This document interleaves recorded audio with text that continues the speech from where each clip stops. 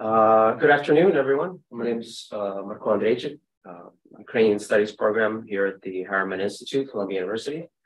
Thank you for joining us.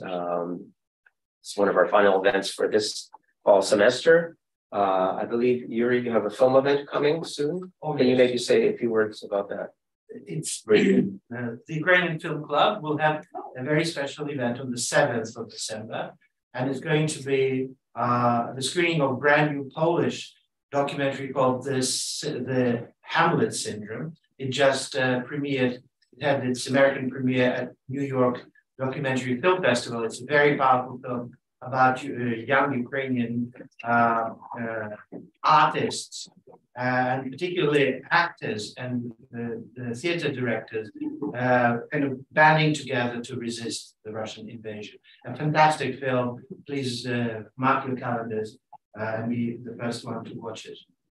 And we are going to have a discussion by Zoom with the director of the film, Elvira Nigiera, and Piotr, I forgot his name, but they are going to be joining us from Poland to discuss the film via Zoom. All right, thank you, Yuri. Today's event is action-packed, and we have so many speakers, so we want to get to the start. I will be introducing the speakers before they speak, but I will be doing abbreviated introductions of their biography, but all that information is on our website, so you can learn more about our distinguished panel. And they've done so many things that it's worth going and reading it, but I'll just tease you with some of the things. Today's event is entitled The Enduring Resonance of Carol of the Bells, Ukrainian Origins and Musical Contexts. It's co-sponsored by Institute Leontovich and the Ukrainian Contemporary Music Festival, which we'll talk about a little bit later today. The big event coming. Our first presenter will be presenting basically, it'll be a video presentation by Tina Peresulko. She's a research fellow at the Hrushevsky Institute of Ukrainian Archaeography and Historiography at the National Academy of Sciences, Ukraine. 2021 Fulbright Scholar in New York and the author of an original study on the history of the song Shchedrik, Carol of the Bells. Tina initiated the commemoration of this centenary of Ukraine's cultural diplomacy and the European premiere of Shchedrik in 2019. So we will now watch a video that Tina prepared, which will give us a really nice background for other aspects of this topic that we'll be getting into in the next hour and a half.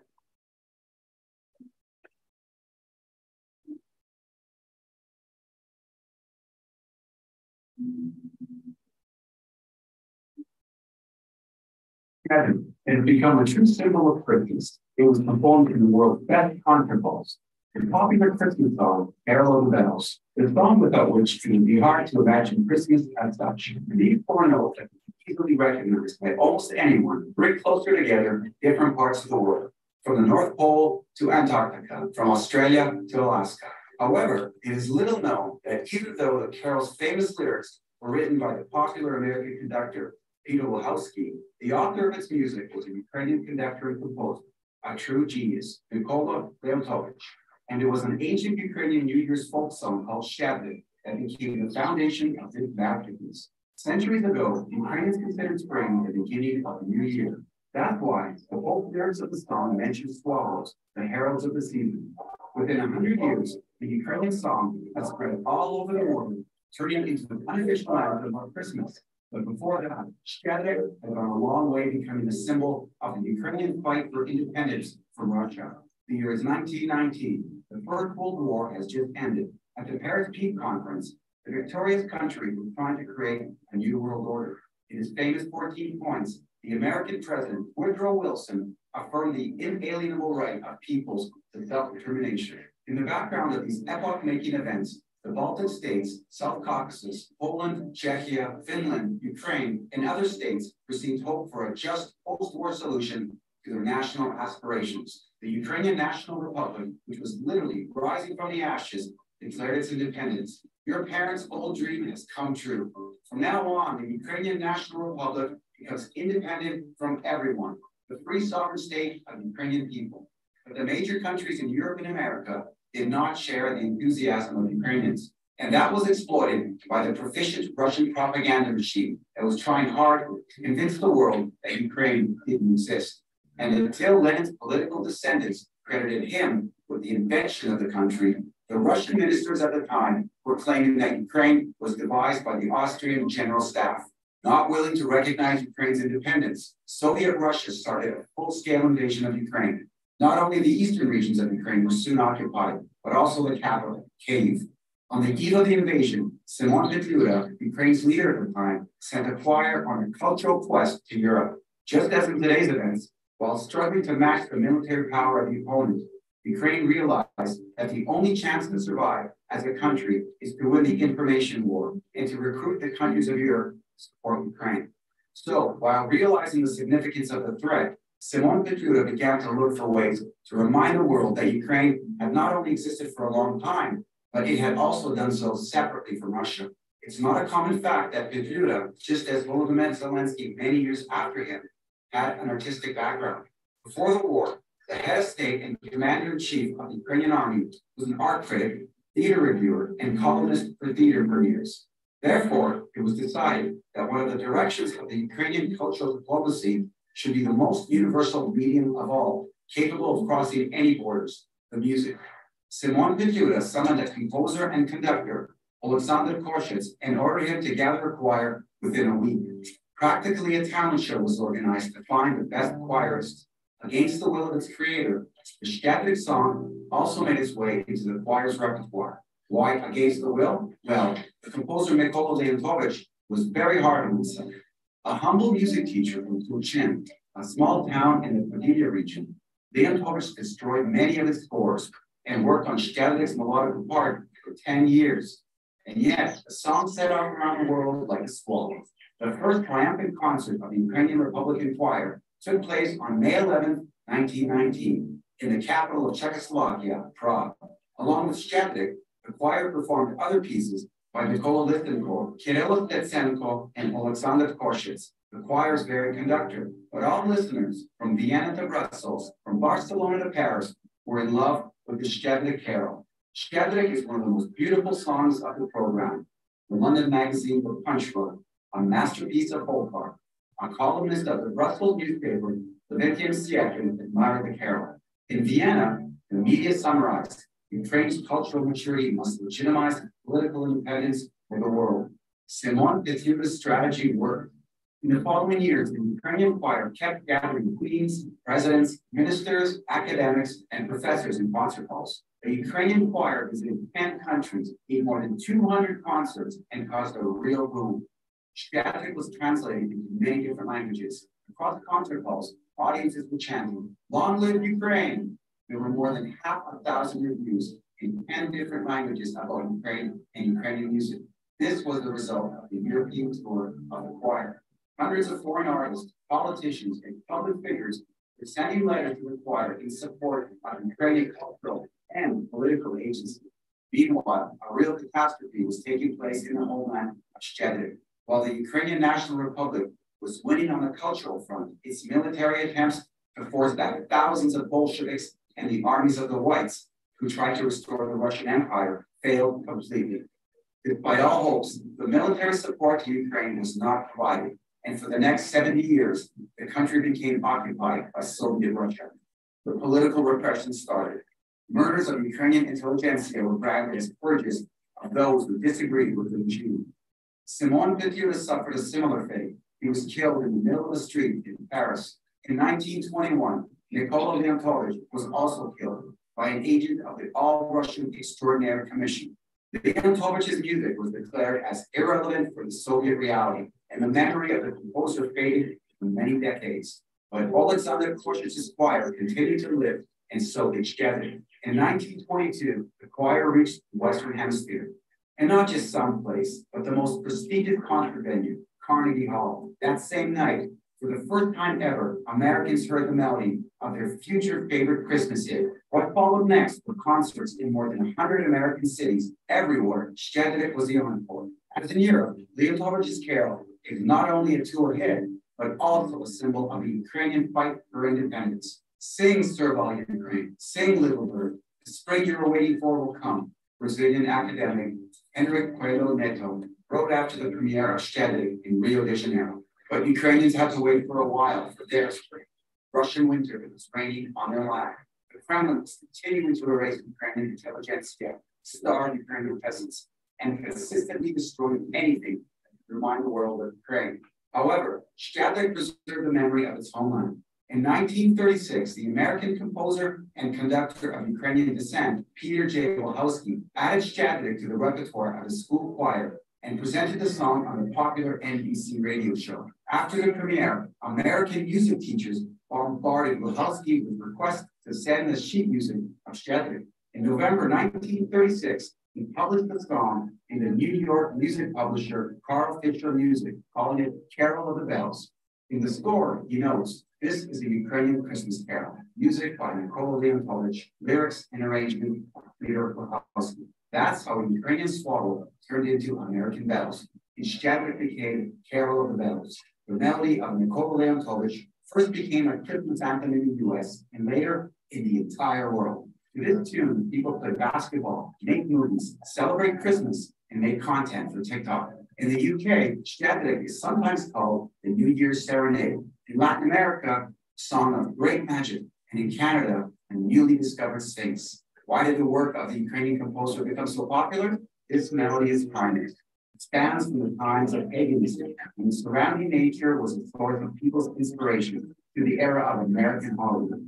It creates box office hits such as Harry Potter, Die Hard, The Immortal Simpsons, and many, many more. Even among Ukrainians, very few people knew about the true origin of this masterpiece and its important cultural and political mission. Many heard the song for the first time in the Home Alone movie released in 1990.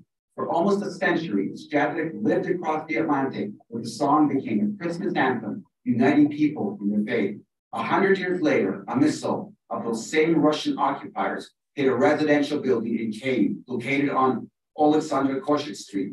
Russia is attempting to replay its absurd record about denazification and the lack of grounds for Ukrainian statehood. But this time, the world has no doubts in Ukraine's sovereignty, owing, among other things, Szczedek's contribution a century ago. The foundation of cultural diplomacy created by Simon Petlura remains a pillar for today's successes. Ukrainian songs and culture in general continue bringing new victories that enforce and supplement gains in other areas, diplomatic and military, to help Ukrainians defend their home and secure the main victory, the victory of life over death, freedom's triumph over subjugation.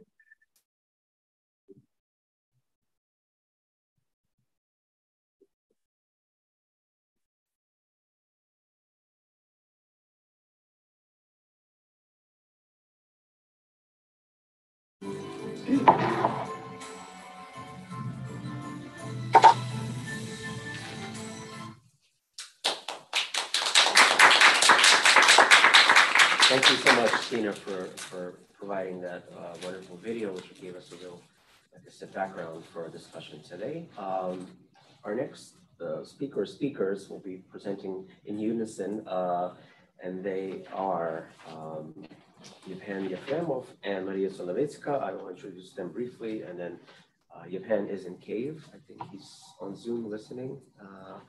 I believe so. Hello. And Maria will be presenting what they've come up with together.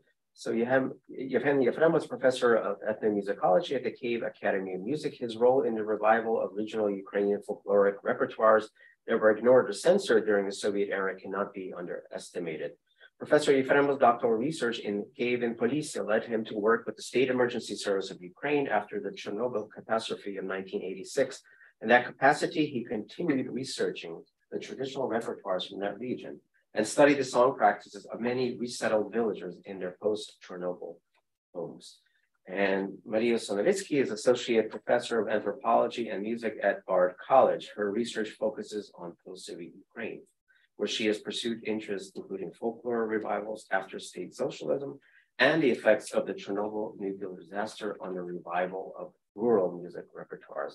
In 2011, to commemorate the 25th anniversary of the Chernobyl nuclear catastrophe, she founded the Chernobyl Song Project, Living Culture from a Lost World. She's the author of Wild Music, Sound and Sovereignty in Ukraine, She taught at art for several years, beginning in 2014, and then taught in the music department at the University of California, Berkeley.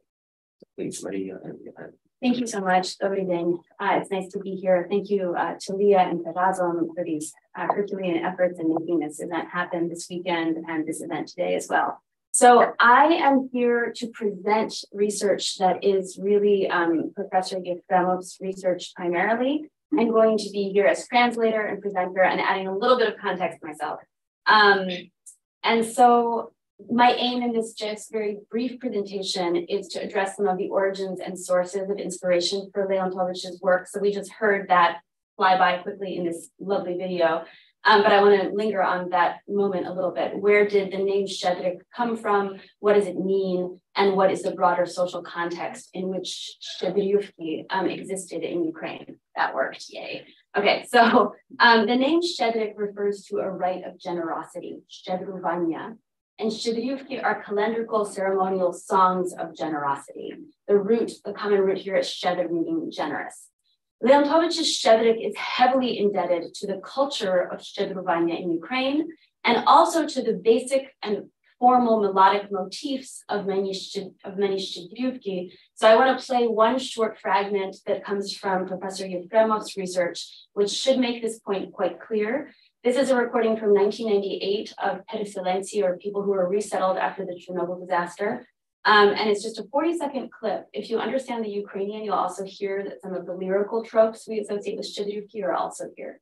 Would you mind activating?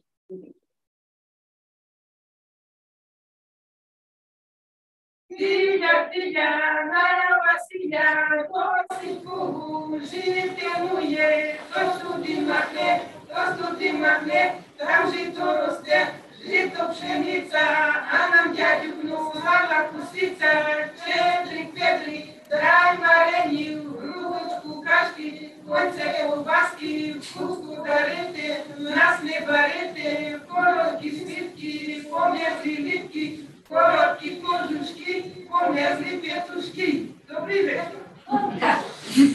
So you can tell there's humor in this if you can, and I'll talk about that a little bit more. Szczedriówki would have been sung during Szczedry Wieczór, which has in a ceremonial ritual night that has many names. It's also called Malanka. People call it the Old New Year, and I'll talk about that a little bit later. Professor Yefremov writes, and here I'm quoting, "Our ancestors called the evening before the New Year generous, Szczedry Wieczór, because they celebrated at a rich table filled with a variety of festive food and bread." And that would include, of course, Szczedra Kutia, which is a highly symbolic wheat berry kind of pudding porridge dish that many of you might be familiar with. And in contrast to the plain or core Christmas kutia, the Szczedra kutia would include more dried nuts and cream, making it generous. And bread was also treated with special respect because it was considered a gift, a generous gift from the land itself. Before I move on, I'm just going to linger for a moment on this image, which we heard about in the previous video. So this is the lastikva, or the swallow, which is referenced in Leontovich's text. And this also importantly cues us to the archaism of the ritual, right? Szczedrik, Szczedrik, Szczedrivochka, Priletila, Lastivochka. We know that swallows don't arrive in January, they arrive in mid-March. And that is part of the reason that it's believed that this ritual has pre-Christian origins.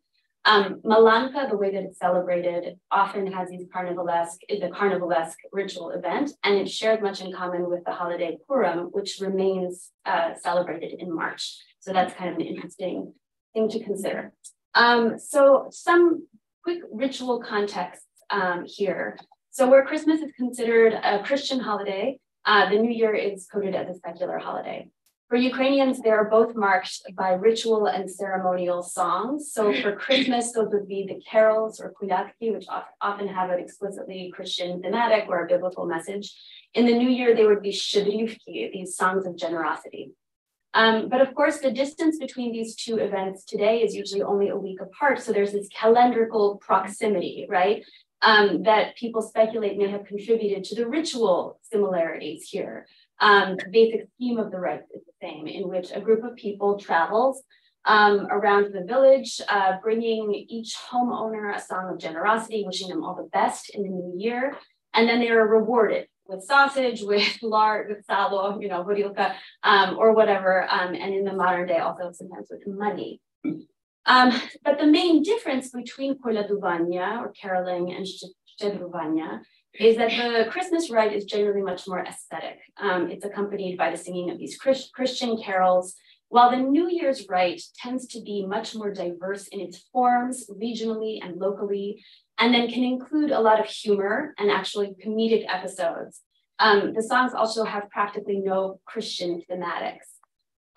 So for evidence of the pre-Christian origins of the Szczedriówka, I apologize here, I'm operating two different systems at once. Okay, wrong. Okay, nope. So for the ritual, the evidence of pre-Christian origins, Ukrainian folklorists and ethnomusicologists have noted that Szczedriówki don't correspond, right, to church-based musical materials. Lyrical themes may include things such as the origins of the world, mythical heroes, fantastic animals that speak human languages, etc. And then also there's the belief widely held that Szczedry Večer also would call deceased ancestors to their living relatives. And this was both desired because it meant that the new year would more surely have positive things accompanying it. And then finally, only the more recent carols or kolядки, so those that have been dated to the last 300 years or so, have explicitly biblical content. And this also suggests that caroling itself, koladuvanya, may also have had pre-Christian roots.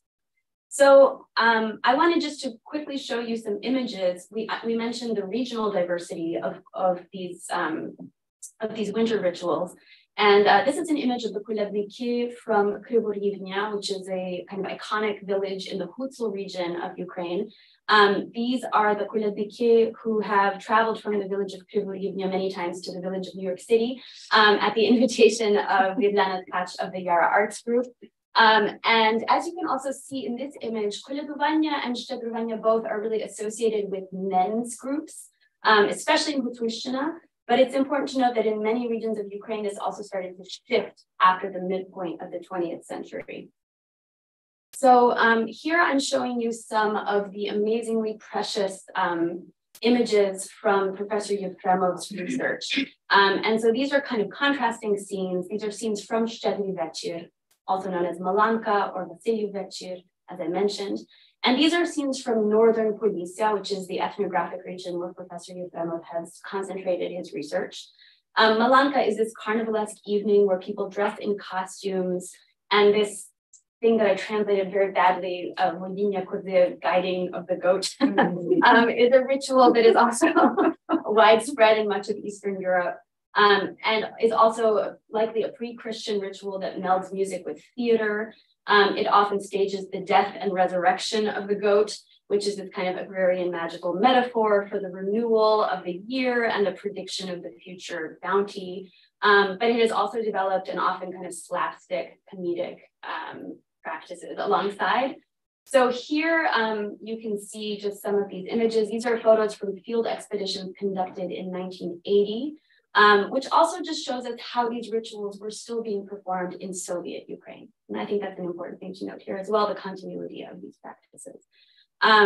So we want to here pause for a moment also on the practice of children's szczedruvanya. And of course, this weekend's concert will feature the Szczedrik choir from Ukraine. Because this is a really important part of this ritual story as well. Children aged 4 to 10 years old are regularly kind of brought into these rites of generosity in different regions of Ukraine. So Professor Yefremov explains that on New Year's Eve, it happens like this. The children go into the yard, they approach a window behind which the host family has gathered in the house at the feast table. And the children will perform szczedriówki, so these traditional texts with quite simple short melodies on 2 to 3 sounds, 4 pitch kind of cycles. And the melody then repeats until the end of the song. So to underscore here, the tunes are quite simple, right? They only have 2 to 4 notes. And this is much like the basis upon which Leontovich builds his composition. The children are very young, they're not trained singers. And then additionally, this is happening outside in the cold through a insulated window. And so, so in order to be heard, the children learn to sing very loudly as a group. And people even say that this can't really truly be called singing, which is why in Eastern Kurice they say they're not singing, they're performing this rite of generosity. And so the main thing here also is the power of the sound, that is this kind of very sharp timbre and this joint rhythmical coordination. So ethnomusicologists in Ukraine have archived many recordings of various children's shchedrivki, but they're mostly recordings made by adults who themselves once were children and then passed this ritual down. And what I want to play for you right now is another short 20-second clip from Professor Yefremov's recordings made in 1979. So you'll hear a male vocalist recalling a shchedrivka from his own childhood. Добрый вечер, добрый вечер,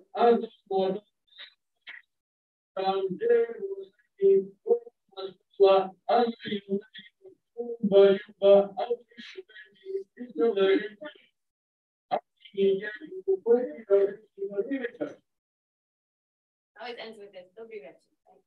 So we'll end here, and just to point out that in Leontovich's composition, we hear the various techniques and means of expression obviously developed by generations of European and Ukrainian elite composers, so techniques of harmony, counterpoint, juxtaposition, dynamic.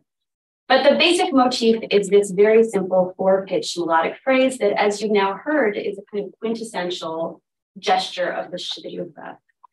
Someone unfamiliar with this source could, of course, still enjoy Carol of the Bells or Shchedrik and be unaware of its deeper meaning or of its historical significance for Ukrainians of many regions.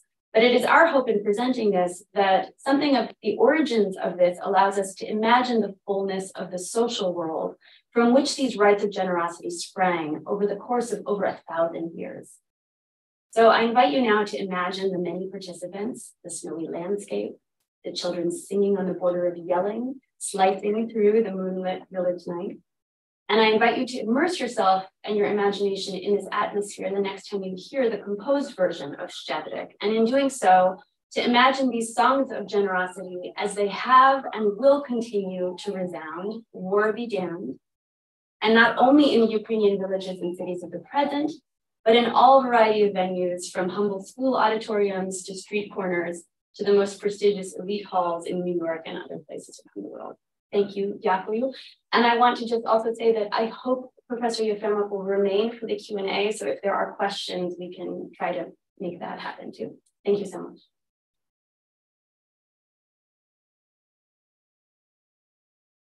Professor Yefremov and Professor Novitzky. Our next presenter is conductor Marie Kuzma, who has led concerts around the world, Kiev, Montreal, New York, Vienna, and has collaborated with many, many artists and ensembles. She directs choirs at the University of California, Berkeley for some 25 years, where she also taught classes in conducting and in music history. A scholar of Slavic music, she has published articles in the Choral Journal and in Journal of Musicology. She's published a critical edition of Bortnyansky choral concertos and made several recordings of works by Bortnyansky, Dichko, and others. She has also appeared as an actor on stage and in film, and today as a presenter. So welcome. Thank you so much. What a privilege to be here, truly. Today I'll be sharing my reflections on the place of Shchedrik within the context of Western classical music. So even though Ukrainian carols were some of the first songs I ever sang, and Ukrainian was my first language, when I worked, past tense, at the University of California, Berkeley, most of the music I did was by the Western European canons. So Bach, Mozart, Brahms, Messiaen, Takemitsu. And now within the context of this anniversary, I'm reevaluating Shchedrik and how it fits within that panoply of composers. So how does Mykola Leontovich fit into the world of his fellow Ukrainians and also the world of Western composers? And conversely, how are Leontovich and Shchedrik unique or anomalous within the larger canon of Western music? Shchedrik is in many ways miraculous in the way it went viral around the Western world. Tina Peresunko's book documents how tremendously popular these concerts were, and within those concerts, Shchedrik stood out as the favorite. They begged to hear it over and over again. And I don't know of any other short choral piece in the history of European choral music that has caused that kind of a stir. I also don't know of any other choral piece that has been used in so many scores around the world after that. Just incidentally, this year, as I was watching the TV series White Lotus, I noticed, and I thought, so bad. Shchedrik is miraculous, not just because it's popular or because it's catchy, but also in the way it stands on its own as a mini masterpiece among the more ostentatious works of its time. At the time that Leontovich was composing Shchedrik in the early 20th century, the Austrian composer Gustav Mahler was preparing for the premiere of his symphonic song, or German Lied, Das Lied von der Erde, the Song of the Earth. That Lied, or song, clocks in at about 65 minutes. Shchedrik is about a minute and a half. So these two works are in some ways antipodes, one of huge length and forces, the other brief, and for just 4 voice parts a cappella meaning without instrumental accompaniment. And I'm reminded of a quote from a song by the German composer Hugo Wolf, who also lived at the same time as Leontovich. Wolf's song, Auch kleine Dinge, states that even small objects can be precious. And Shchedrik is one such precious miniature. Within those 1.5 minutes, Leontovich shows prodigious mastery of compositional techniques, as I'll describe in a moment. But first, I've been asked to provide a brief synopsis of all Ukrainian choral history leading up to Shchedrik. And I should specify that I'm focusing on notated choral music history. The folk tradition that Professor Sonovitsky outlined has its own deep history in Ukraine that preceded and runs in parallel with the history of transcribed or formally composed choral music. In fact, the two traditions fuse in Shchedrik. But I will speed through the 1,000 years of Ukrainian notated choral music as best I can, and here goes. So Ukraine as a culture has absorbed many cultural cross-currents throughout its long history. So as a country, this is true, and the same is true of its music. The two cultures that Ukraine most strongly incorporated into its notated choral music were Byzantine and Western European culture. In the 10th century, as any Ukrainian knows, Ukraine adopted Christianity from Constantinople, and its earliest sacred music was highly influenced by chant from Greece and Bulgaria. Fast forwarding 600 years, starting in the 16th century or the late 16th century, Ukraine adopted choral music trends from the West through Poland, the music of Roman Catholicism and the Reformation. And you may be asking, well, why sacred music? And this is because the very notation systems that enable people to write down music were developed in monasteries, whether in Western Europe or in Ukraine. The earliest notation systems allowed scribes in dark monastic cells to write down single lines of chant. And later on, notation systems like the one we've all seen, if we've ever had a piano lesson, with 5 lines and key signatures and measure and bar lines, those allowed people to write down many lines of music or polyphonic music. Now, I'm not going to talk about 600 years worth of music right now, and largely it's because I don't think that music and the genres, the early genres, I would say are monodia, which is monody, cante, which is 3-voice choral singing, or partesni concerti, which are many voice singing. Those did not have a direct influence on Leontovich, simply because that music was buried. Those manuscripts were buried in Russian archives in the Russian Empire, in Moscow and St. Petersburg. And so they would not, a composer in Leontovich's day would not have been cognizant of those pieces of music. However, the 3-voice vocal texture of cante was also typical of folk singing, and that finds its way into Leontovich's music. The counterpoint of partesni concerti, and counterpoint simply means voices interweaving or interlocking or overlapping, that technique found its way into Leontovich's music.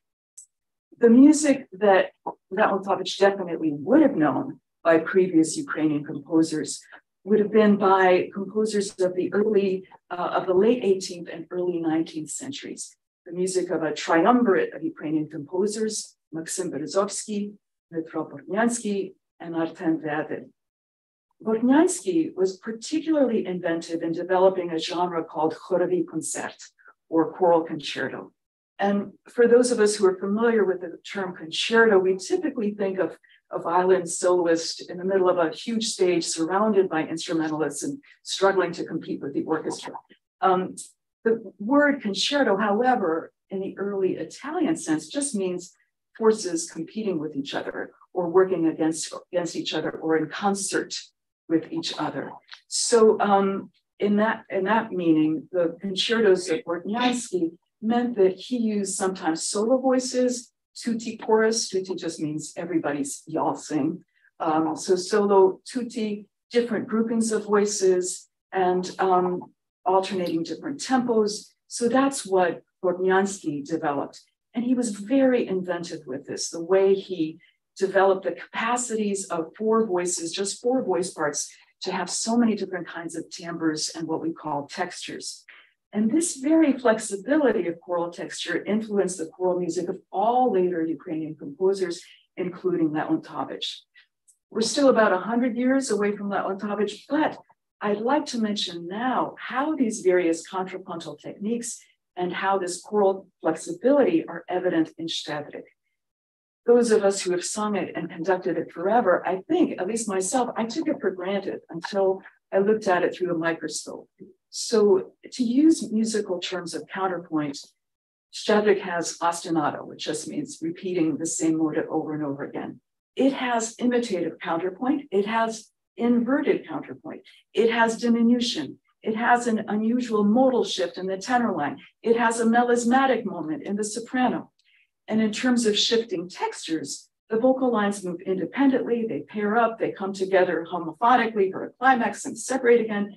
The song includes a little solo line at the beginning, and then it comes full circle to a codetta of a solo duet, and all within 40 measures. And this virtuosity, the choral acrobatics in Shtedrik that tease our ear and stimulate our brain in so many ways, I think this is one of the reasons why Leontovich's Shtedrik so delights our musical ear and so makes us want to see it again. It's like an Olympic event. Wait, that triple axel, let's see it again. You know? So the mid-19th century, now moving ahead, just a generation before Leontovich, brought a marked shift in classical music across the European continent, including Ukraine, the nationalist movement. In the preceding eras, the Baroque and classical eras of Western music, composers wrote in a cosmopolitan or international style. And just to give two examples, the high Baroque composer Handel was born in Germany, but wrote Italian operas for English audiences. So such a mixture of languages.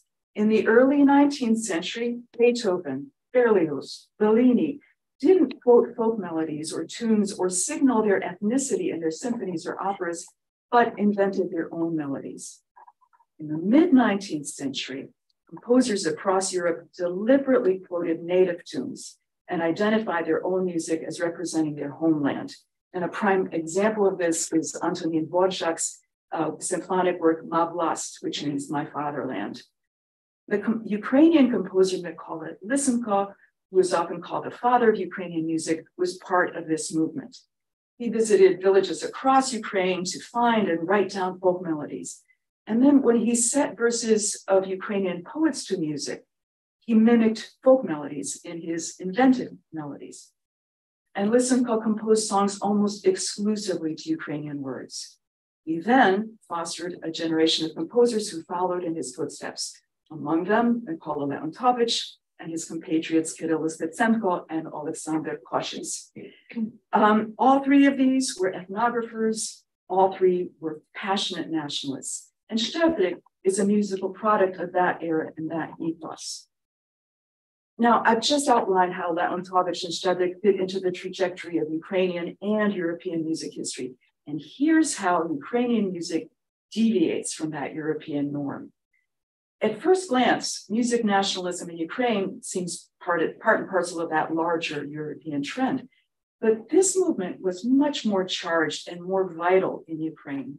Ukrainians quoted folk melodies and verses not just for inspiration, but for ethnic survival. They wrote songs with Ukrainian words at their own peril in defiance of an imperial edict. Tsar Alexander II in 1876 had banned the publication of anything in Ukrainian, poems, books, and songs. After the Russian Revolution and the overthrow of the Romanovs, music nationalism was still seen as subversive in Ukraine, and tragically, Leontovich was even killed for it in 1921. Leontovich and his colleagues used folk melodies to assert that Ukrainian ethnicity existed at all and to preserve the language. I sing, therefore I am. I sing in Ukrainian, therefore this language exists. On a strictly technical musical level, the music of Leontovich and his compatriots is anomalous within European music in its very a cappella scoring. By the late 18th century, Western European composers and critics had given up on a cappella music, and they regarded short songs as secondary or unimportant. How many a cappella songs did Mozart or Beethoven compose? A handful. In Leontovich's day, how many did Mahler compose? None. Ukrainian composers wrote hundreds of short a cappella pieces and gave a cappella music primary status, center stage, as it will be on Sunday night, this coming weekend. Now, why is a cappella music so central to Ukrainian culture in the era of Leontovich? Three straightforward reasons. The first is related to ritual, sacred music tradition. The Orthodox Church and the Ukrainian Catholic or Greco-Catholic Church don't allow instruments in church. So whereas Bach, Mozart, Verdi composed a multitude of sacred pieces with choral orchestral possibilities, Viletsky, Botnyansky, Lysenko had to write their sacred music for voices alone. Second reason is economic. In Western Europe, the 19th century brought a rise of the middle class with chicken soup in every pot and a piano in every living room and a symphony orchestra in every major city. In Ukraine, serfdom wasn't abolished until the middle of the 19th century. Monetary wealth was concentrated in Russia, and Ukraine didn't have its first orchestras until later. However, every Ukrainian church, university, city could have an a cappella chorus, and they did. And finally, there's a practical reason for the proliferation of a cappella music. Remember, Leontovich and his colleagues couldn't publish their songs because they wanted to have Ukrainian words, and Ukrainian words couldn't be published. So what did they do? They wrote small-scale a cappella pieces for 3 or 4 voice parts only that they could teach to their singers by rote. And their songs were short and simple, but also creative and sophisticated, as is Shchadrik. Leontovich, Stitsenko, and Koshitz had such an intimate relationship with a cappella music. Many European composers of the day conceived their choral music at the keyboard. Leontovich grew up singing in church. They directed choirs. Their musical imagination came from their voices, not their fingers. And so it's interesting that often when I've shared Ukrainian choral music with colleagues, they look at the page, they play it on their pianos, and they think, what's the big deal? And then they perform it with their choirs and they say, wow. Because these composers knew what the resonance is created when they write choral music. So overall, here is how I see Shchadrik's place and Leontovich's importance in Western music. Western music regarded symphonies and operas as paramount, songs, trifles. When Hugo Wolf composed his short solo song, Auch kleine Dinge, he was defending the value of small objects and simple songs, even small objects. Auch, small objects too can be precious, the song states. Leontovich and his Ukrainian contemporaries made no apology for their songs, and their vast a cappella repertoire flips this Western hierarchy on its head. Shchadrik is a carol about a bird that sings to a farmer about the bounty of the earth. It reminds us today and will remind us on Sunday of the bountiful tradition of a cappella song in Ukraine. This song isn't a long song like Mahler's epic Das Lied von der Erde, Song of the Earth, and yet, like the bird that perches herself on a farmer's fence, Stadrik stands proudly, and this little carol contains within it a whole world.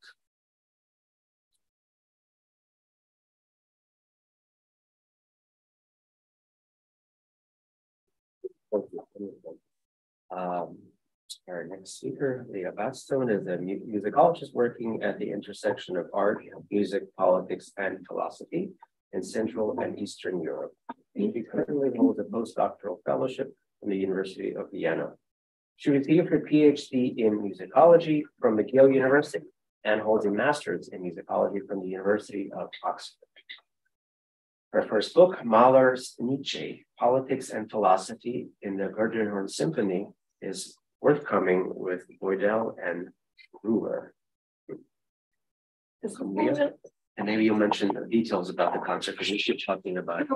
Absolutely. So let's see if this, do you think this is long enough to do this from here? I can switch if you want. Yeah, maybe that's easier. Musical chairs here for a moment. No pun intended. Yeah. All right, what else? Yeah, okay.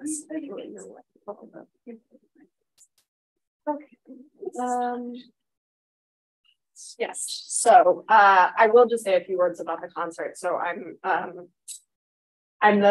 should have put this in my bio, but I'm also the creative director of the Ukrainian Contemporary Music Festival, and we are one of the co-presenters of the concert that is happening on Sunday, along with Erasmus for Ukraine and the Ukrainian Institute in Kyiv. And UCMF's role has been really to work on the things that are on the stage. So we've done a lot of consulting with experts on Ukrainian music, on choral music, including Mariko Kuzma and scholars in Ukraine, and then a lot of thinking about who would be the best performers, what is kind of the message of the concert. One of the things we did land on was that it would be an all a cappella vocal concert as opposed to bringing in other elements. And I would be delighted to answer any questions people may have about like the program itself. But we can leave that for the Q&A. So my research, as Marco mentioned, my first book is on Gustav Mahler, and I'm now working on a project about Ukrainian modernist composers. So I'm just going to say a few words about Leontovich's sort of influence on the generation that came after him. So Marika just gave an amazing history of Ukrainian choral music and how Leontovich fits into it. And he was incredibly significant also for the composers that followed and for the movements of music composition that followed him. So Leontovich was not only the creator of perhaps the world's best known Christmas carol, and certainly America's most beloved Christmas carol, but he was also a celebrated composer in his own right, and he did exert a significant influence on musical and broadly cultural spheres around him, actually, when you look into the circles in which he moved, the people that knew him, the people that mourned him after his untimely death. He had an influence beyond musicians. He was well known in broader cultural circles. So his musical oeuvre is made up largely of vocal music, and in particular a cappella choral music. I'm just repeating here what Marika has just shared. And that, as we heard also from Professor Yefremov and Marusia, that he drew a lot of inspiration from folk music, both texts and melodies. He also wrote religious choral works, including things for the liturgy. And like Mykola Lysenko, who's sort of thought of as the father of Ukrainian music, who's a generation earlier than Leontovich, he also set Ukrainian poetic text to music. So we see this idea of singing Ukrainian words as a way of kind of establishing Ukrainian identity, just in music and therefore in culture. He even started to compose an opera, actually, which would have been the first Ukrainian opera on fantastical subject matter. It's called The Mermaid's Easter, and I'll come back to that in a minute. He never finished it, partly because he was assassinated long before his time. According to the Canadian-Ukrainian musicologist Dagmara Turshin, Leontovich, along with Kirill Stepanko and Yakov Stepovy, belonged to this middle generation of composers. That's what she calls them. So they occupied this special place between the romanticism of Lysenko and the modernism of the composers that came after who were writing in the 1920s and 30s. And Leontovich's influence on this latter group, as well on generations of later composers, including living composers today, was significant and far-reaching. 9 days after Leontovich's assassination by the Cheka, a group of young composers and cultural figures formed what was called the Leontovich Music Society in Kyiv.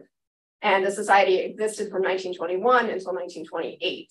And its organizing committee is really interesting. It was comprised of a lot of illustrious figures that included Tsutsenko, the Kyivsky, Yatoshinsky composers, but also the ethnographers Clement Kvitka, who was the husband of Larisa Kosta Kvitka or Lasa Ukrainka, Dmitro Ravutsky, who was the brother of the composer Lavko Ravutsky, the theater director Les Kurbas was in the organizing committee, as well as the poet Pavlo Tichina. So this was, I mean, you can see that people who were sort of recognized and mourned and celebrated Leontovich went far beyond the music community. And, excuse me, poetry was dedicated to him by Maxim Brylsky and Mykola Bajan. So he was really like a figure in the cultural world in which he moved. And in terms of the musical activities of the society itself, they were extraordinarily forward-looking. So in 1926, they served as the basis for the founding of the Association of Contemporary Music. Among the founding members was Boris Vyatoshinsky, Lev Koravutsky, Kievsky, and others. And they engaged and experimented with a wide variety of avant-garde approaches to music composition. So sort of in the name of Leontovich, there were this next generation, this younger generation of composers doing really cool, experimental new things. During its existence, the society produced the journal Muzika. It was published monthly in Kyiv and for a short period of time in Kharkiv as well. And it covered topics such as Ukrainian music, ethnomusicological projects, music criticism, and sort of musical cultural life in Ukraine, biographies of various musical figures. And it had to be among the first journals of its kind to cover Ukrainian music so systematically and exclusively.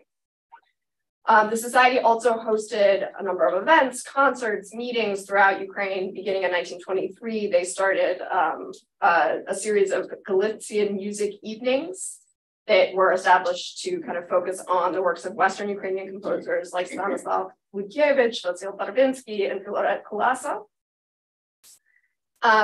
And Leontovich's influence over Ukrainian music remains visible. So the fact that many music society and schools are named either after Lysenko or Leontovich kind of puts these two figures on sort of a pinnacle in the history of Ukrainian music.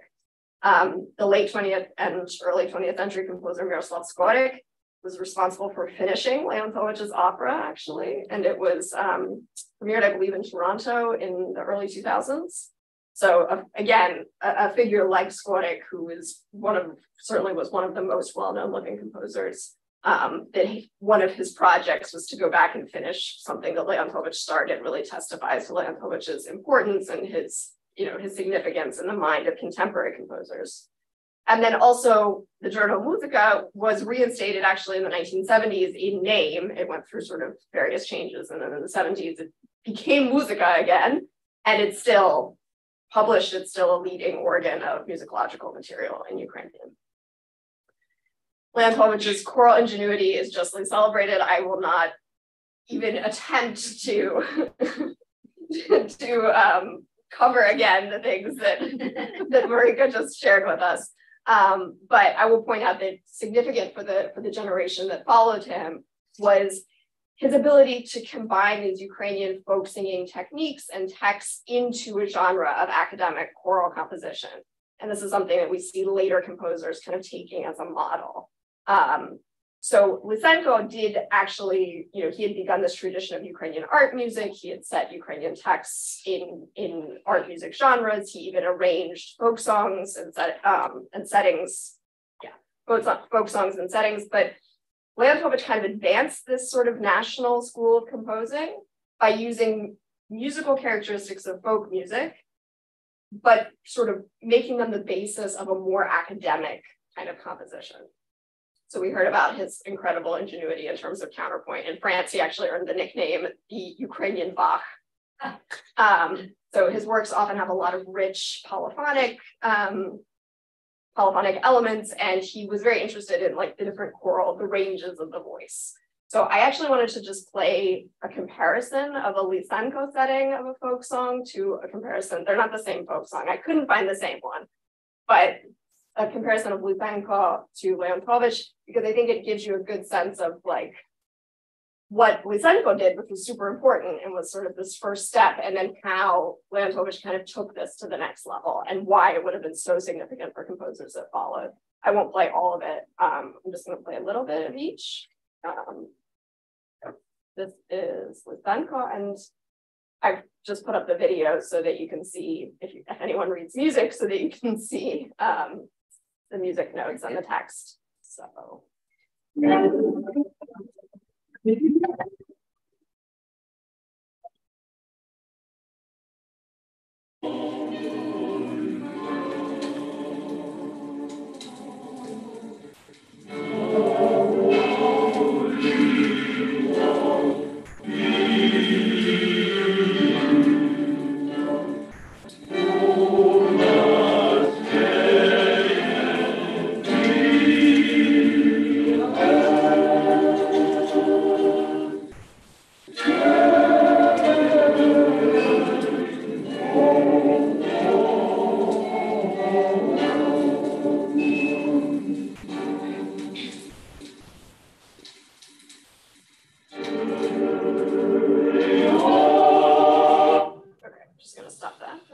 So you can, I mean, it's beautifully set, it's, you know, rich choral as ATB, but it's fairly simple, and it does have a orchestral or piano accompaniment, which these songs didn't always, and Leontovich's settings don't, but I think you can still sort of hear the difference if you overlook that. So this is the arrangement by Leontovich of a folk song.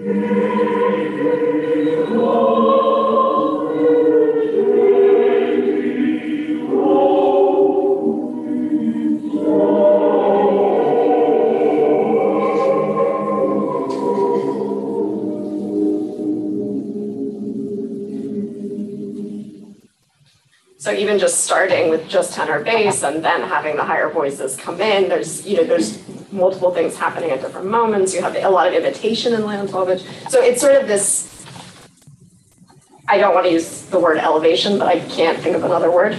But it's sort of this academic treatment of folk sources, which was a significant influence for the generation of modernists that followed. So among the composers that came after Leontovich, these modernists of the 20s and 30s, many of them utilized a kind of similar approach to establishing a Ukrainian school of composition. So a kind of development next step on this sort of national school of late Romanticism. So symphonic compositions, and particularly by Levko Revutsky and Boris Yatoshinsky, use very similar means. Folk melodies, folk motives form the basis of these big symphonic compositions. And so they sort of take this folk material and utilize it within these conventions of art music as a way of sort of infusing Ukrainianness into this art music tradition. And combining it also with experimental approaches to composition that were common in the early 20th century. Many scholars of Ukrainian modernism in the visual arts have noted that there's this kind of combination between folk imagery, shapes, colors, motives, and their transformation in the work of visual artists into the various genres of impressionism, expressionism, these kinds of experimental treatments.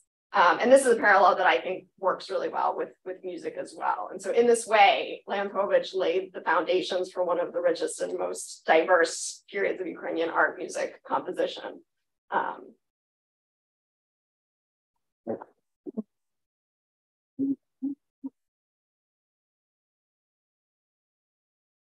Our final presenter today is Tatiana Bielewska, who is creative director of the Ukrainian Institute, which is Ukraine's cultural diplomacy organization. Tatiana's art manager, curator, and writer. Her background is in philosophy with experience in contemporary art and Ukrainian art history of the 20th century. She's author of the books Kazimir Malevich, Cave Period 1928 to 1930, which I have a copy. It's a wonderful book. Thank you for that. Kazimir Malevich, Cave Aspect, and Dmitro Gorbachov, Luchai.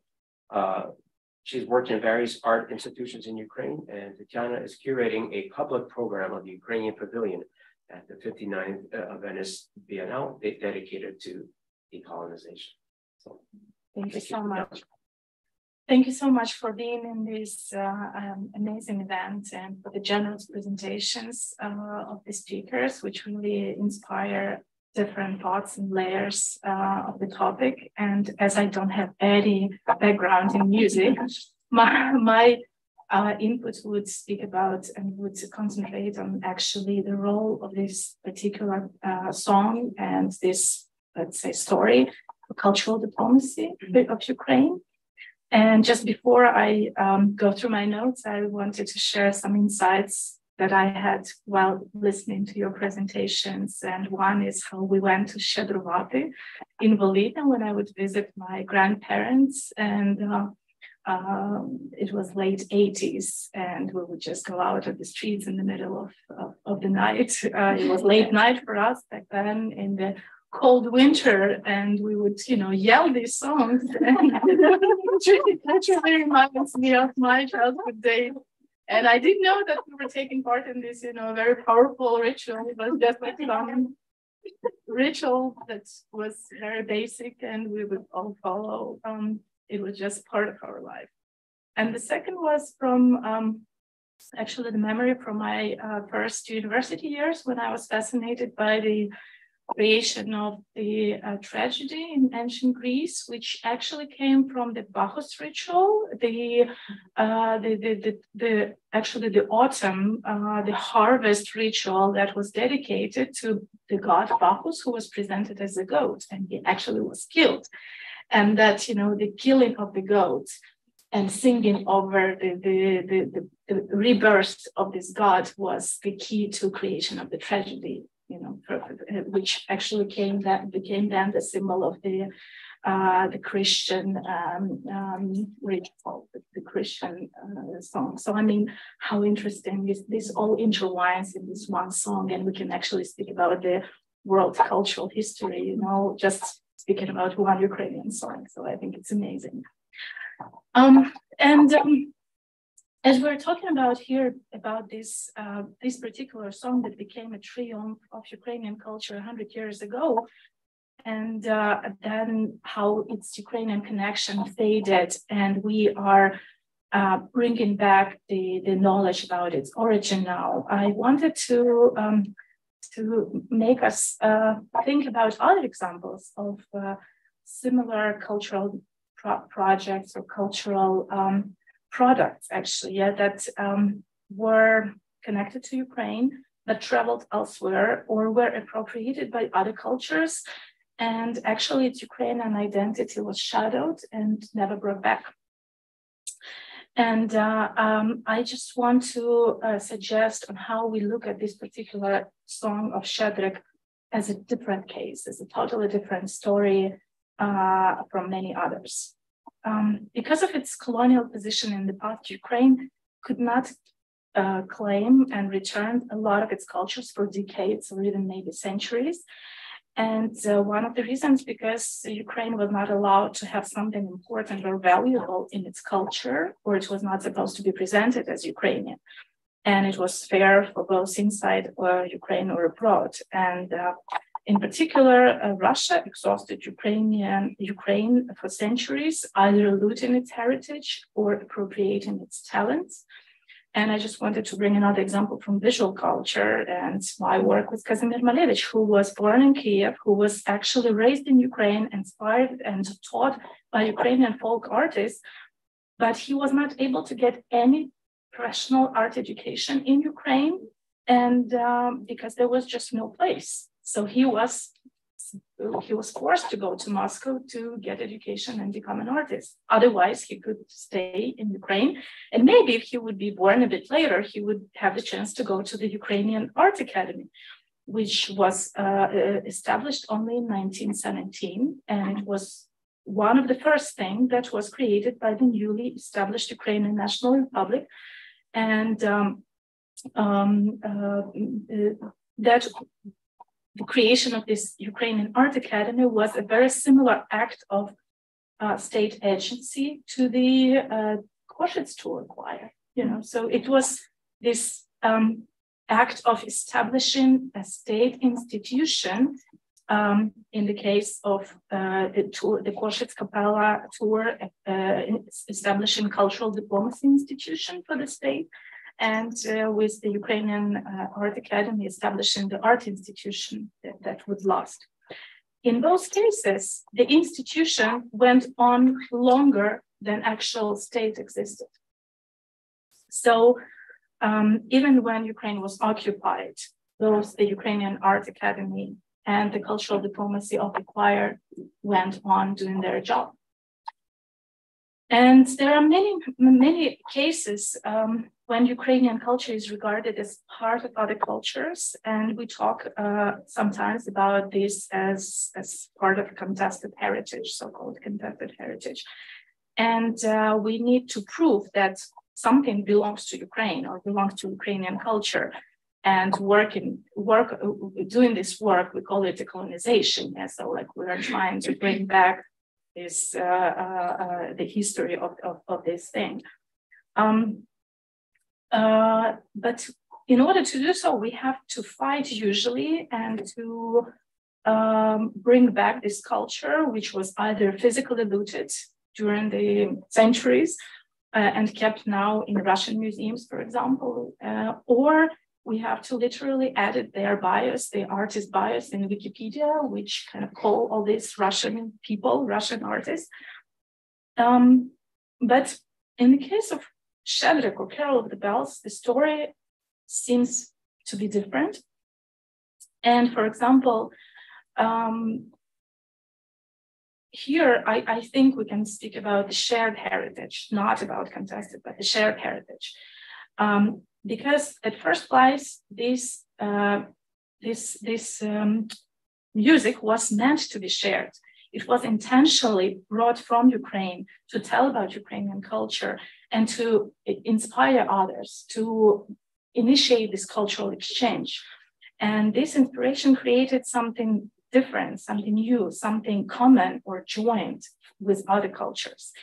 And so we don't really want to say anything about contested heritage because actually no one denies that it's Ukrainian, no one denies its Ukrainian roots, even if for many years it was kind of forbidden, but we just have to remind this history. We don't have to fight for it. It's kind of obvious for everyone.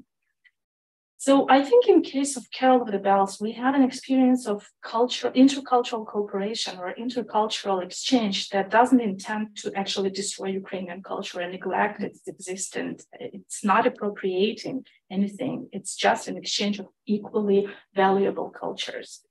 And so this shared heritage allows us to build a common today and imagine a joint future, a generous future, I hope, for both Ukrainian and American cultures.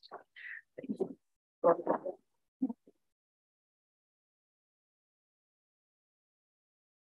Thank you so much, Tatiana.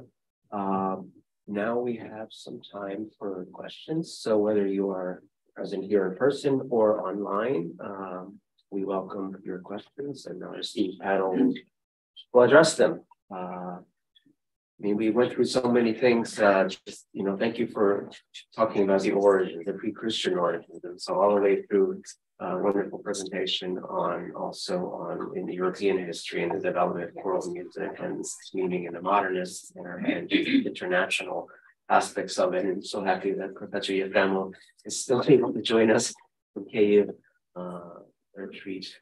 So please, this is a great opportunity to talk to these amazing specialists if you have any questions ahead of the big concert, which please remind people what time is it when? Yes, so it's Sunday at 2:00 at Carnegie Hall. It's almost sold out. So if you haven't got your tickets, I encourage you to do so. Yes. Carnegie Hall, sorry. Yeah, Carnegie Hall. Tina, and then First, let me thank you for this amazing panel. My name is Tina Ismatieva, and I'm the director of the Harriman Institute. It's rare for us to have such an exciting panel. So, a question about we all know how popular this piece is in North America. What is its life in Europe? A second question, which has a long prehistory, because Glendora and I were talking about the concert in January, and we're all words on this world. The idea is that our focus is on jazz covers of this piece, jazz interpretations, and for obvious reasons, our attention was focused elsewhere after February. And I'm kicking myself that we never did that because it would have been time, right? Well, maybe we'll do it next year. But is there any, do you have any thoughts about this alternative life of the piece in the jazz review? Or do you know of someone who works on that? Yeah, I can speak to that. second question. The second question, right. First question was about its life in Europe. We know that it's very popular in the US. Does it have similar? Just from my personal experience, I've lived a good part of my adult life in Europe. It's not quite as popular, like it's known, but it's not. I mean, here, this time of year, I mean, it's everywhere. The First Lady just posted her, like, the Christmas decorations are up in the White House video on Twitter. The background music is Shevnik. Like, it is so just everywhere. And people know it in Europe, but it's not quite as, like, prevalent. I'm not sure if that's because the text isn't, aside from Great Britain, the text is in a different language. Either text is in a different language from what, a lot of Europeans are speaking, but it's known, it's not quite as intensely beloved. Speaking to the jazz connections, and actually I feel like this piece in general has had, a whole different life in popular music spheres, not just jazz, but beyond jazz. There are all kinds of covers of this work by pop artists in Ukraine and also in the US. There's Razum has a great playlist of Shevnik, various versions of Shevnik on YouTube. I think one of the reasons why it has had that life is really intimately connected to all of its history, and it has to do with the ostinato elements, the repetition, the things that made it singable for children, the things that made it singable for people to remember if they didn't, they couldn't write down the text, so it was simple to repeat. I mean, those kinds of things are very also common in popular music genres and they make a catchy tune, they make an earworm, right? I think that's definitely part of it. I also just want to mention that, this was performed here in New York very much in the jazz age originally in 1922. So it was kind of appearing in the American world at the same time that jazz was also very, very prevalent. And there's actually some really fascinating Ukrainian connections to American jazz. A number of important composers and pedagogues of American jazz musicians actually emigrated from Ukraine. And we do a little tiny nod to this on the concert on Sunday. I won't say any more. I will just tease you with that. I just would quickly add also that, you know, a lot of the repertoire that became jazz standards of the Christmas Carol set was also kind of the composed, like Tin Pan Alley, 1920s, 1930s variety. And so the fact that it enters in along with sleigh bells or whatever is, I think, also a kind of happy historical confluence. I just want to quickly note that about a month ago, I got an email from jazz musicians in Los Angeles asking me about copyright issues for it. And I told them I have no idea, so you'll have to go to a lawyer. But they sent me, they said, I will send it to you, Dora, because they sent me, it's very sort of easy, smooth jazz version that we created. Make sure you have that. It's first jetting. Yeah, You can add it to the playlist. yeah. Yes. I don't know if rap version. There's a fabulous rap version by a Nigerian Ukrainian rap artist called Lil Cleef. Made in Ukraine. And I think Zelensky is makes a candid moment. We're not sure if it's just his voice, but it's a very good faith or it's him. So I highly recommend that version as well. And it actually melds the English and Ukrainian lyrics. He does one verse in English, one verse in Ukrainian. Well, before we get there, I wanted to follow up on this, kind of extend this question to Tatiana, because over the years of spending Christmases in Ukraine, I've noticed that what we identify here as American Christmas Carol music, which we've been inundated since last Thursday by, more popular in Ukraine. You hear it more on the radio.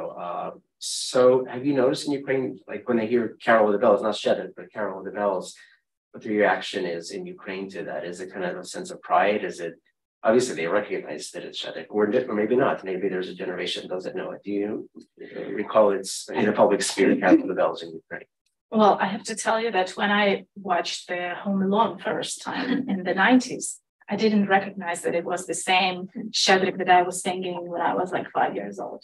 I was like, yeah, that sounds familiar, but maybe all the Christmas carols sound like that. It was something for me, not expected at all. I wouldn't think that, the Ukrainian song could make it as far as to the Home Alone movie.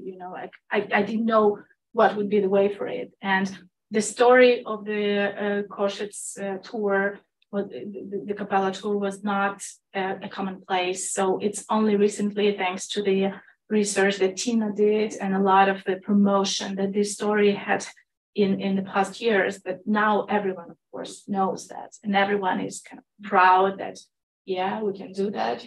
Ukrainian culture can, fascinate people. We can inspire people, give something to the world, something that everyone relates to. But I think it was not the case even 10 years ago, maybe. So it's just very recently that we have this awareness, and we give respect to ourselves that, Ukrainian culture is not a small, unimportant, peasant something, which the Soviets or the Russians would always tell us that, you're just miserable people, second type country. We are the equal European culture that can share, that can give, that can inspire, that has a lot of treasures in our past, even if some of them can be appropriated by others or looted, and we don't have access to them even, physical access.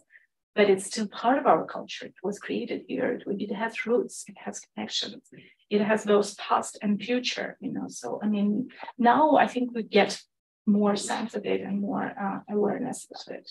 Thank you very much. We have a question here, and let's not forget that Professor Yevdamos is still able to ask questions. We'll translate it if necessary to answer questions. Yeah. Very quick question to maybe Maria also about the program of the concert. There are several leading Ukrainian composers in the program, and I just wanted to hear how did you choose these composers and these specific pieces, and what do you want to tell the world by this? I mean, as I said, I think that Leontovich for composers living today is still very much an important, significant figure in this tradition of a cappella choral music that he, is this incredible pioneer of. It's still very important to composers, living composers. What we wanted to do was to, in some ways, mirror what Clausewitz presented in the original concert in 1922, which was a combination of more traditional choral repertoire and also works by, at the time, contemporary choral composers. So we're kind of taking that 100 years into the future and doing this combination of the same.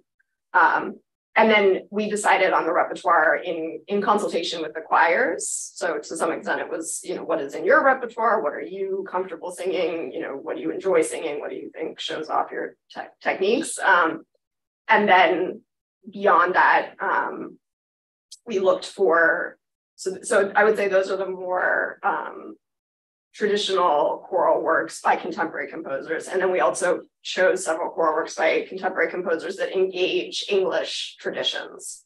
So where English texts are set or where English Christmas carols are being engaged in some way as a way to show that, like, yes, the Ukrainian influence came here and was really significant and had this amazing impact that we don't, I think, even realize the extent of, but also that, like, this exchange continues and that you have Ukrainian composers today who are also looking at, English speaking cultures, English speaking texts, and thinking, how do I make, how do I say something with these texts myself? So those were that. I hope that answered your question. I would just add that also that I think there's, just as you were talking about, an eagerness to share that, these Ukrainian composers, Lunyov and Shaligin, they want to build bridges. They don't want Ukrainian music to be perceived as just within its own silos. So I think the fact that they want to compose in English suggests that, hello, we're here. And I think for this concert, the committee wanted the world to, or the audience to know that Ukrainian music did not stop in 1922, and that choral techniques continue to develop. So in Shaligin, for example, he uses sort of more extended vocal techniques in it. And I would also say that, as I alluded, that it's extraordinary how Ukrainian composers are trained in vocal writing. And John Adams, the leading American composer, just gave a talk. He composed a lot of famous operas. Just gave a talk at Juilliard, and he lamented that in his 6 years, he literally said this, in my 6 years of training as a composer, I never had a class in vocal writing, never. And here's somebody who's composed lots of operas, and this is so not true in Ukraine. I mean, it's part and parcel, it's in their blood, and the sounds that they create, Lunyov and Shaligin and other composers, Lesya Dichka, Irina Alexichuk, these sounds are phenomenal. And again, they don't come from the page, they come from that experience of sound. It also comes from a respect for choral music. And when I first went to Kyiv, actually second time I went to Kyiv in 1997, I watched rehearsals of Dumka and of the Kyiv Chamber Choir. These were full-time choirs. People, it was their day job. These singers showed up at, 10 in the morning and rehearsed all afternoon, daily. In America, there's only one choir I know of in the whole country that respects choral music making this way. And so I think what people are going to witness on Sunday is just when you invest in choral music like that, the fruits of that. So there's a lot. Thank you so much. Are there any more questions? We're just about out of time, but we can squeeze in one more. Yes. It's not fully baked, so we'll see how it comes out. I'm singing with the Ukrainian Village Voices, who are not a part of this concert, but I wonder what the relation. I mean, obviously, the origin of Shevik is based in folk music, and what we know in my group is that the same song is going to have 10 different versions, between 10 different villages. I wonder if and if you guys just know anything about like the relationship of Щедрик, or should you feel like in like that very like folk village context, and maybe like what that looks like today, if anything. Sure. Пане Євгене, чи ви хочете відповісти на це питання? Я можу перекласти на українську. Так, прошу, якщо питання до мене, то я відповім, якщо я знаю його відповідь. Це питання про сучасний контекст щедрування в Україні і як між селами відрізняються щедрівки зараз. Може, ви можете про будь-який район, я думаю, говорити. Я зрозумів. Ну, в принципі, в сільській традиції цей звичай живе і досі. А вже як дорослі навчать своїх дітей щедрувати, то вже інше питання. Але навіть в Києві діти ходять в таких в багатоквартирних будинках, діти ходять по квартирах і теж щедрують. Чи ви можете просто проводити, щоб я переклала? Так, прошу. So the contemporary practice of щедрування continues in Ukraine today. I already forgot the second sentence. And then the third sentence was that even in Kyiv today, maybe someone else heard it. In Kyiv today, children still will, even in like Kyiv, children in the big, massive buildings will go caroling. Oh, and he said the question of transmission also is a kind of open question, right? Like how parents pass it down to their children. Дякую, можете продовжувати. Вибачте, я не пропустила. Так. І так само діти, як і раніше, ходять по подвір'ях і під вікнами теж щедрують, як і колись. Коли я їздив, було таке, що ми з дружиною, з моєю, і з сином, який тоді ще був маленький, я приїхав записувати фольклор, ну і взяв з собою сина. І от якраз це був такий передноворічний вечір, і мій син пішов щедрувати разом з сільськими дітьми, приніс цілу торбу всяких солодощів, так що традиція ця живе. So when he would go on field, I feel like everyone can understand that accurate. When he would go on field expeditions, he would bring his wife and sometimes his young son, and he's recalling an occasion where his young son got kind of incorporated into the village щедрування practice and left with a lot of sweets. So it's very fun. Так. І інша справа, що діти, як їх навчили, так вони і щедрують. В міських умовах, от по наших квартирах ходять діти, які щедрувати не вміють, як правило, в місті. Але вони знають слова щедрівок і вони починають просто так скандувати. Я можу зараз вам продемонструвати, в мене є під рукою запис, як от діти зараз просто щедрують, не вміючи це робити по-колишньому. So he is offering to play a short excerpt of how children today in Kyiv who don't actually know the proper, haven't kind of learned properly how to do this щедрівки, nonetheless know enough about it and know the text enough that they still do it today. Давайте можемо, якщо це коротенький запис, послухаємо. Так, дуже коротенький, так, буквально там на кілька секунд. Тільки я можу продемонструвати, так? Так, добре. Ну, ось, наприклад, так.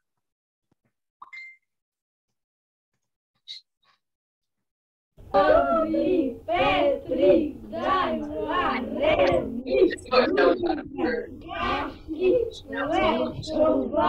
добрий вечір. Ну, ось, значить, коли ходять так щедрувати діти старші, то я їм відкриваю, вони щедрують, а потім я кажу, а чому ви не співаєте? Треба хоч трошки співати. Вони кажуть, ми не вміємо. Я їм тоді даю цукерок і кажу, якщо ви не будете вміти по-справжньому щедрувати, то наступного року не приходьте.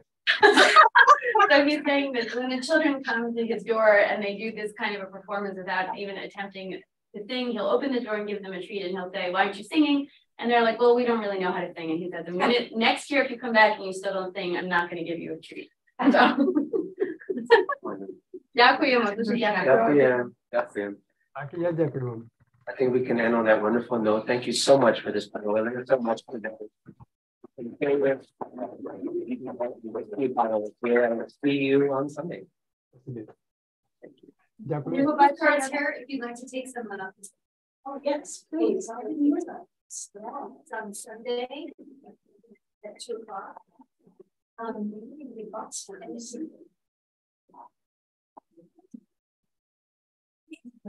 Дуже дякуємо, що ви долучилися бачити. Thank you all for your presentation. It's like BBAA, this is the Bella Lecondroma Association of America. And we had a study tour Я хочу подякувати in вам 1988. And when we knew my friend Judy Sherman,